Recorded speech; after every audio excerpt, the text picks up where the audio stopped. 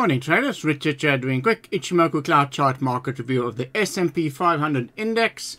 We had a great little rebound recently, about a 5% or a 200-point move from this cloud chart support zone. Now this was the last update. We were looking at this potential rebound from this support zone.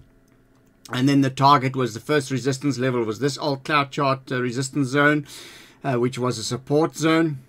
And then this zone, which is the standard line of the Ichimoku cloud, and that was the next profit target zone. The S&P hit that level and then just gapped down when the inflation figures came out, and then attempted to rebound from this bottom in cloud chart support zone yesterday. So it will be interesting to see if we get a follow through of this. There's another swing trade from this level. We're back in at this level, so if the support holds, the first level to resistance to get through is this bottom in cloud chart resistance zone here.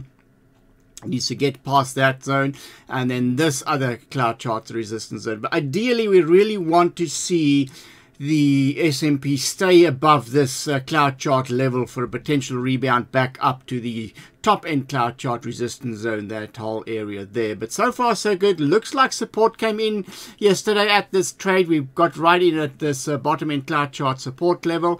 The first level of resistance is this 3979, and then this 4023, and then 4076 again, and then back to the standard line, that resistance level. So that's the upside potential if this swing trade works out.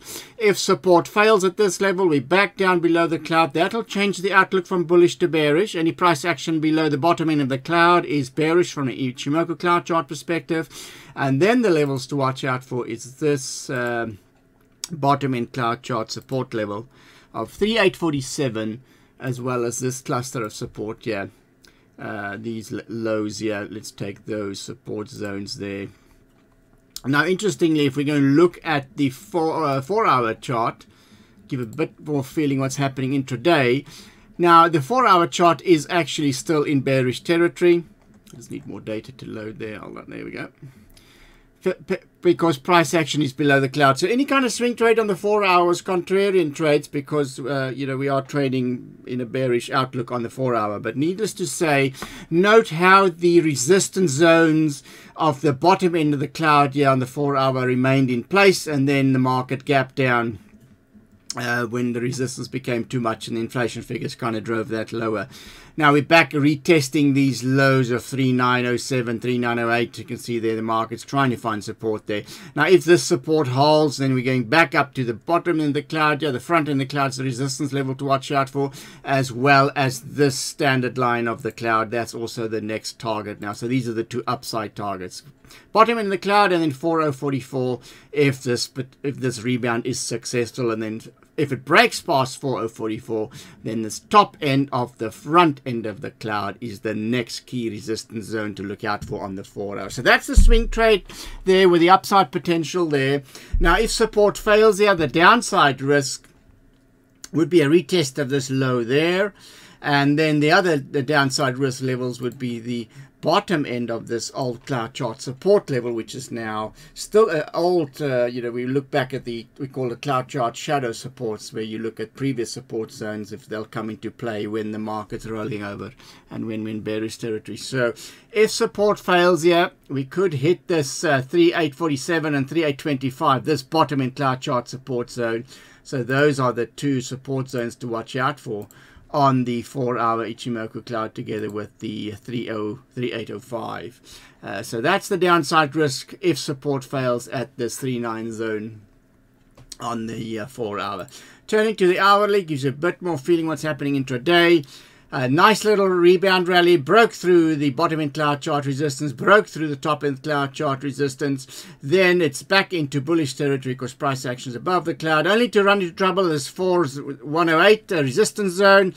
Then the huge gap back down, sliced through the bottom in the cloud, back in bearish territory on the hourly one. Quite choppy trade. But now if this rebound lasts, 3907, we should easily get back to this bottom end cloud chart resistance zone. So those levels to watch out for is the 3975, and then that level of 4003, 4000. Basically, that's the upside potential on this one. If we break past that level on the hourly, then the top end of the cloud here, 4044, and then that peak there is the next key resistance zone on the 4-hour, on the hourly chart. Let's just take a really big picture perspective here, looking at the weekly. No, sorry, there's too many lines on here because we've done all our analysis on the intraday and the other time frames. But you can see price action still below the cloud. That's bearish. There's a couple of beautiful sell signals up here, the 4,550 zone long term. So we are trading swing trades in an overall bearish scenario on the weekly Ichimoku, and you can see the front end cloud chart resistance levels there, 4227, a major zone, as well as this bottom end cloud chart level there as 4022. So those are the key levels for the market to kind of get through, together with the standing line of the cloud on the weekly.